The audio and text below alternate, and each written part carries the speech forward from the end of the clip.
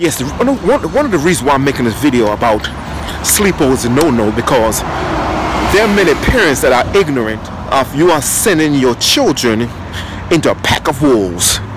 You're sending your children into behavior that's been taught at home, and you are not being smart about sending your innocent Johnny, your innocent Susie to a home that experiencing nastiness.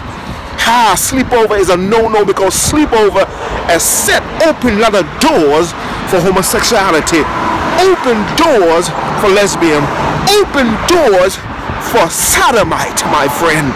So if you are letting your children have sleepover, you are saying it's all right for your child to be gay. It's all right for your daughter to be a lesbian. It's all right for your daughter to experience nastiness. Wake up, parents.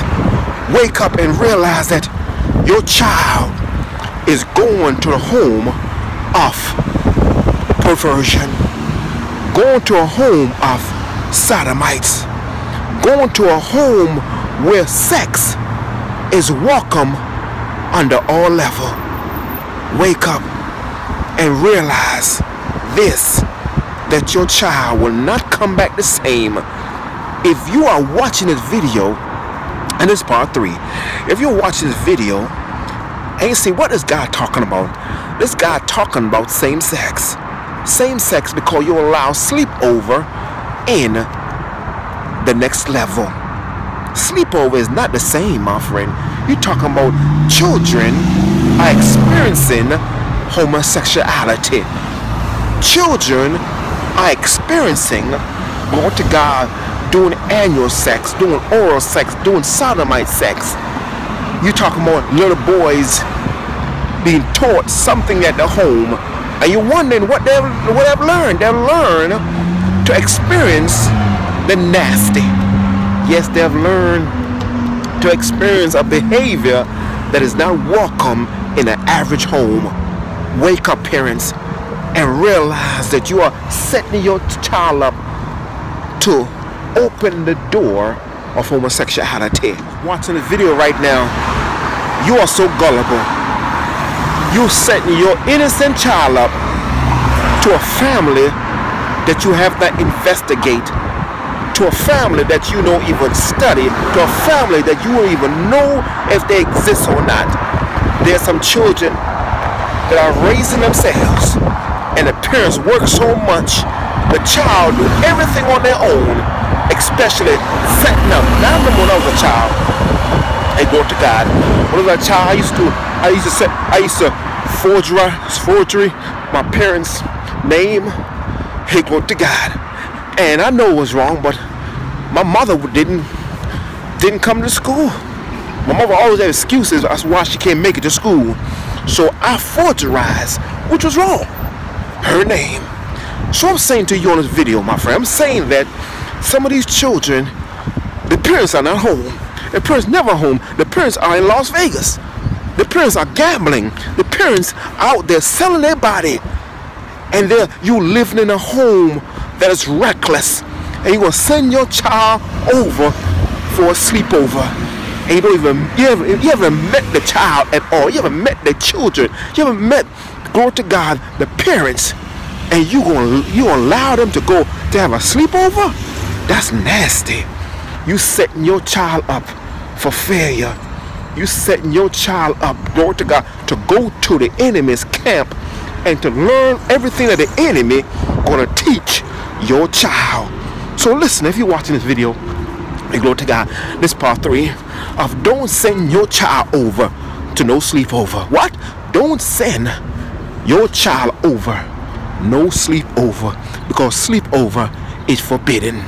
Sleepover is nasty. Hallelujah, hallelujah, hallelujah, glory to God. Father God, in the name of Jesus Christ, oh God, this mother right now is ready to send her child over to sleepover right now. Oh God, let her know that a sleepover is a no-no. A sleepover is setting the table for horniness, setting the table up for lesbianism, setting the table up for homosexuality. Oh, Father God, right now, stop these parents, hallelujah, right now in their track and saying that, no, my child will not go over the sleepover. They will not spend a night in pajamas. Ah, glory, because it's nastiness. Oh, God, touch this parent right now. In the mighty name, in the name of Jesus, oh, God, touch the parents right now. Let me understand that this sleepover is a tragedy that's going to happen. Oh, glory to God. Father God, bless right now that father and the mother to understand. Let the child understand that they can't have a sleepover this time. In Jesus' name I pray. Amen. One of the reasons why I'm making this video about sleepovers is a no-no, because there are many parents that are ignorant of you are sending your children into a pack of wolves. You're sending your children into behavior that's been taught at home, and you are not being smart about sending your innocent Johnny, your innocent Susie, to a home that experiencing nastiness. Sleepover is a no-no, because sleepover has set open a lot of doors for homosexuality, open doors for lesbian, open doors for sodomite, my friend. So if you are letting your children have sleepover, you are saying it's all right for your child to be gay. It's all right for your daughter to be a lesbian. It's all right for your daughter to experience nastiness. Wake up, parents.